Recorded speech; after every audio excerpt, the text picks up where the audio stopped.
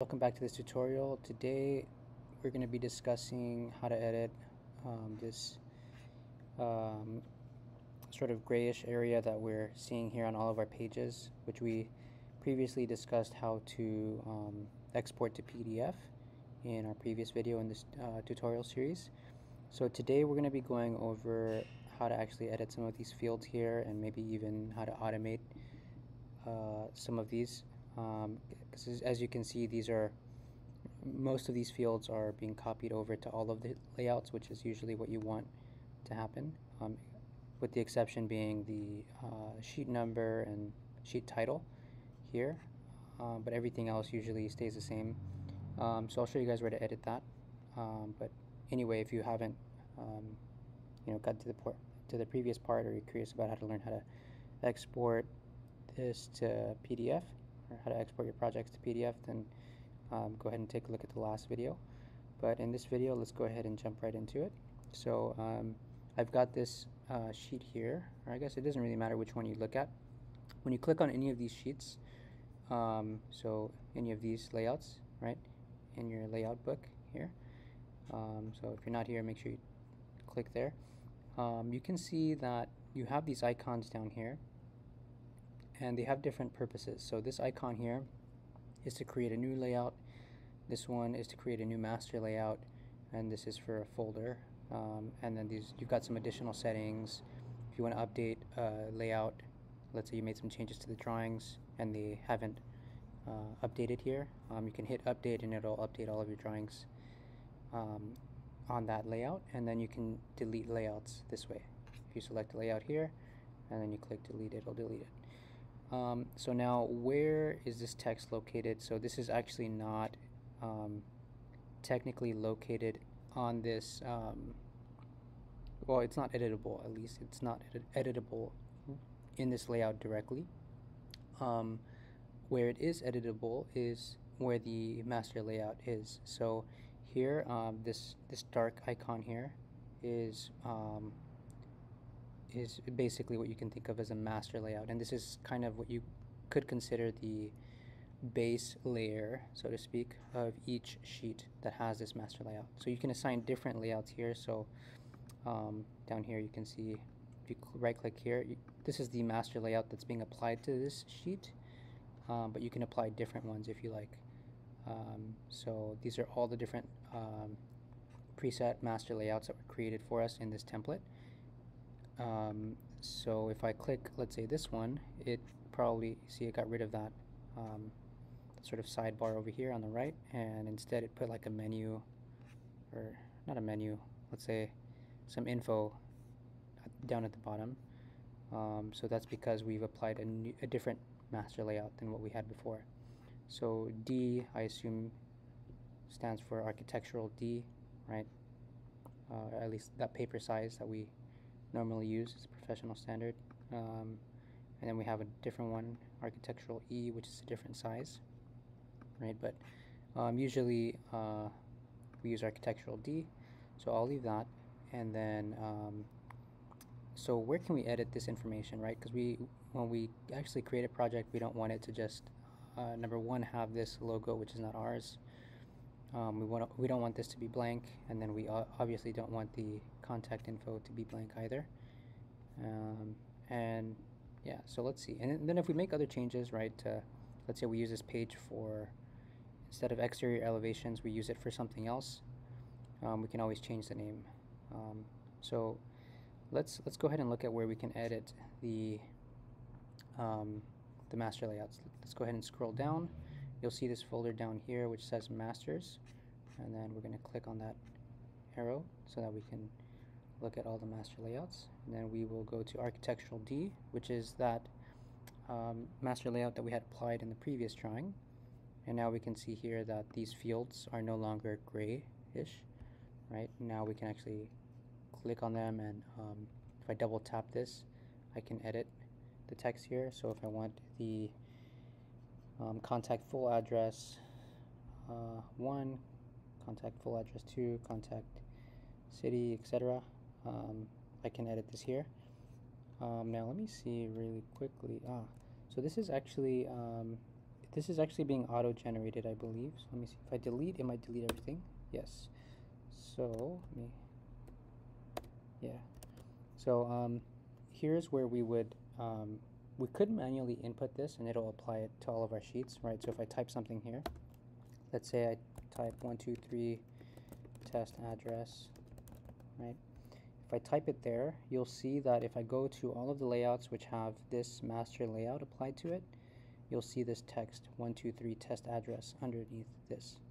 And there's a reason I haven't deleted it, but I'll show you in a second. So if I just clicked on a random architectural layout, and so you can see that that text is showing up there in gray, right? And I cannot edit this here on the layout to which it's being applied.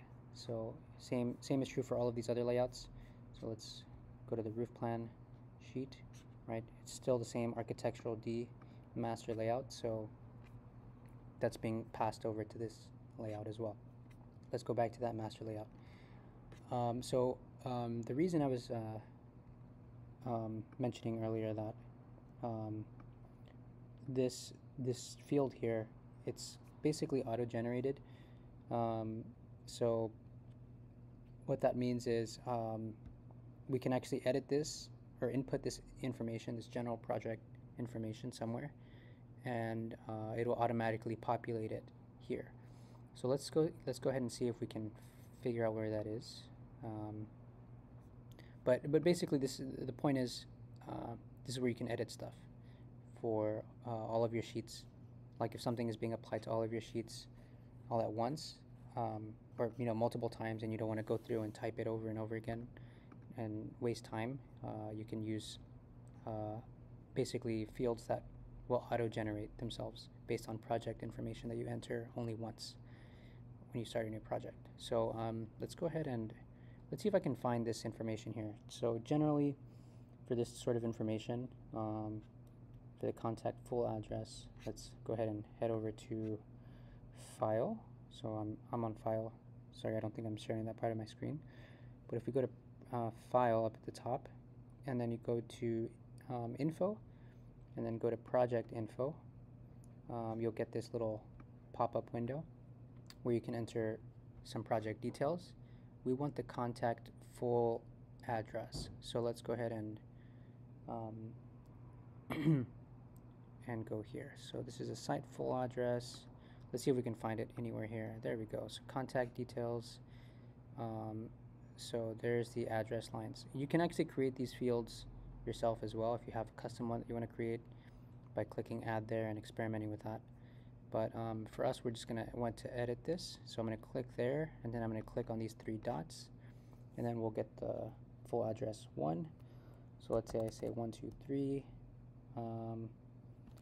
test address, and then I won't enter a line 2, and then we'll say test city, and then we'll say we're in California or something. You could say test state, doesn't matter, whatever applies to you.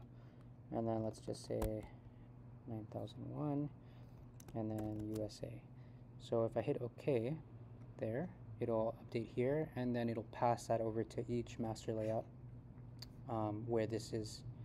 If you had that that auto-generated text field in multiple sheets, it'll update in all of them all at once. So here it's updating this once. Again, you could just type it, but sometimes it's helpful to use those auto-generated fields so that if you want to put it anywhere else, you don't need to retype it. And so let's go ahead and see if this is, yeah. So if I go to any other layout, you should see that address update there. So that's kind of how you edit those fields. I'm not really sure what they're called. I think they're auto-generated fields. If you want to input one of those fields, I believe we can do that.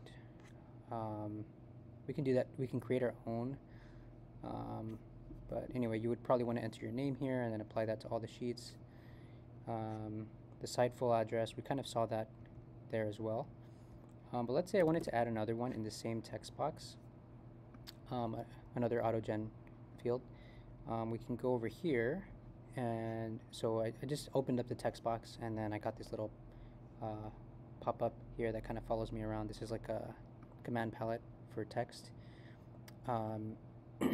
So if I click on, I believe it's this this A with the arrow going clockwise. If I click on that, I can see all of the all of the possible fields that Archicad has created that we can basically enter into the project info, and then our project details and so on, and we can kind of auto-generate, you know, whatever we want. So I think it's, let me see. Let me go here, approved by, and then yeah. So you'll know it's one of those fields if it has a hashtag here. I think this one's not showing the hashtag, but let me see. Let me just double check that that's what we wanted. Oh yeah, yeah. So I guess you have the option to use emojis too if you click this option. But let's say we take the let's say the contact full name, right? And I want to add that under here for whatever reason. I'm just kind of experimenting with it just to show you guys what we can do. So those are the options that are already available for us, right? Let me move everything else down a little bit so we can make sure it's clear. Now we're going to go back into File at the top, and then Info, Project Info, and then we're going to go to the contact full name, right?